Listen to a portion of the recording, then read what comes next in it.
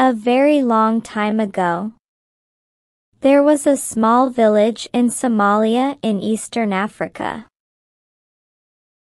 On the edge of the village there was rich farmland, where the people grew their crops and tended to their sheep. The village was very beautiful, but it could also be very dangerous, and it was sometimes hard to protect the crops and the sheep from neighboring villagers or dangerous thieves. There was even talk about dragons that would come in the night and burn the crops and eat all of the sheep and goats. In order to protect themselves from such dangers, the villagers raised lions from birth who later became guardians of the land. The lions were strong and proud and looked after the crops and the animals and kept the village safe. They were loyal to one another and would fight to the death if ever it was needed. But one day, a lion cub was born who was different from the others. Unlike the rest of the pride, this lion was born with red eyes that glowed like fire. This made the other lions uncomfortable, and so they named the strange cub Badoon, which means one who is born away from his home. They named the little cub Badoon because they felt as if he did not belong with them in the village. Life was not easy for Badoon. He was treated badly and never invited to play with the other cubs. He grew up lonely and was always reminded that he was different. His red eyes singled him out from the rest of the pride, and the mean cubs would often call him names and play tricks on him.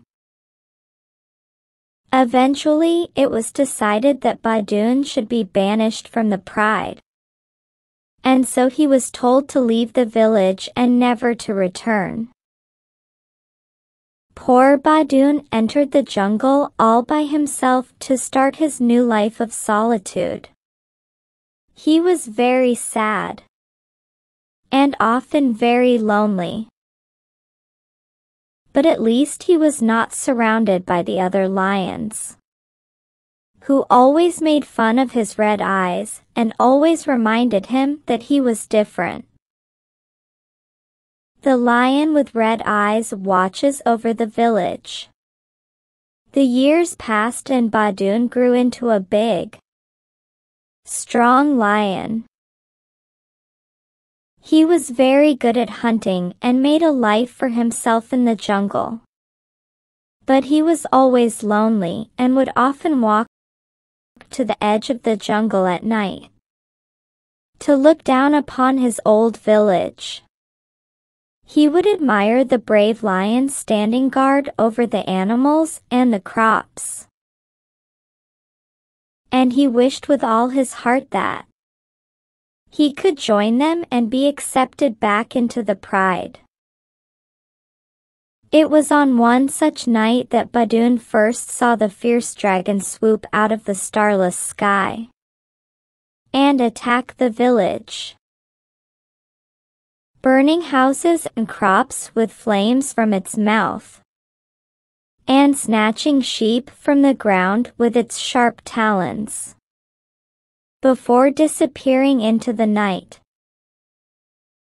The lions tried their best to defend the village, but the dragon was too fast and too strong.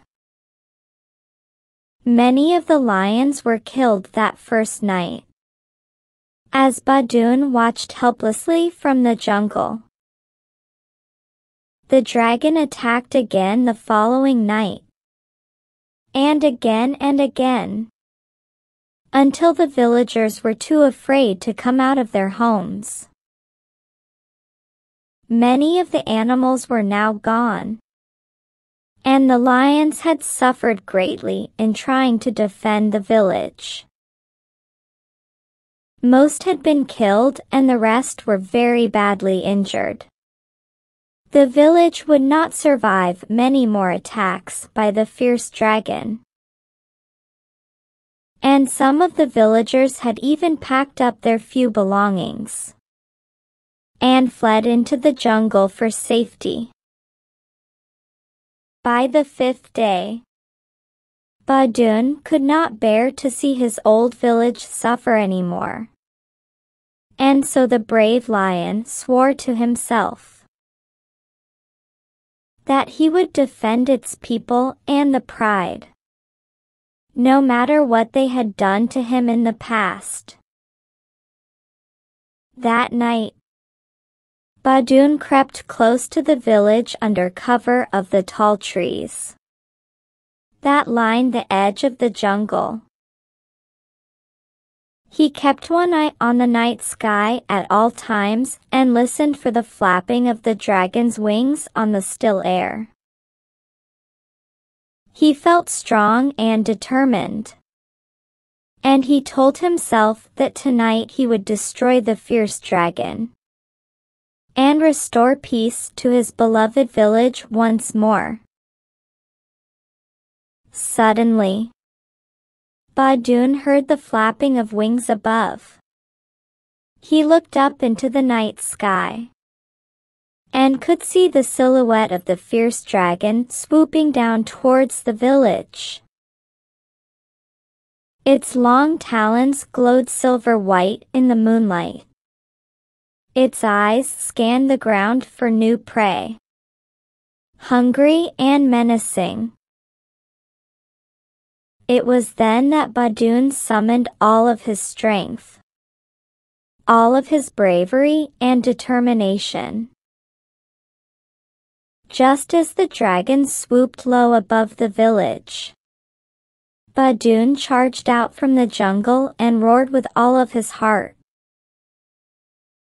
The dragon was surprised and scared to see two flaming eyes come rushing out of the jungle, and the roar of the brave lion struck fear into its cold heart. Badun leapt up into the air and wrapped his strong paws around the dragon's tail and pulled the beast to the ground.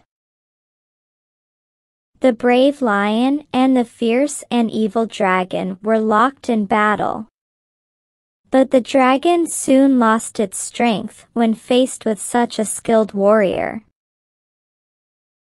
Badun was too strong and brave for the dragon, who was not used to such an adversary. Badun's red eyes flashed in the night as he battled with the dragon, and soon the villagers came running out of their homes and began to cheer for Badun, which made the brave lion fight even harder. Eventually, Badun won the battle and killed the dragon. The few remaining lions also cheered for brave Badun, and all celebrated his victory over the beast. The village would be safe once more, and those who had fled to the jungle might return to their homes at last and begin replanting their crops and raising new lambs and kids into sheep and goats, so that they might once more have milk and cheese to eat. Badun was welcomed back into the pride and became the most celebrated warrior of the village. The lions were very sorry that they had sent him into the jungle, and they realized then that just because he was different, it did not mean that he should be treated differently. At last, the brave lion was accepted by the pride, and for the first time in his life, He felt like he belonged. Badoon had finally returned home.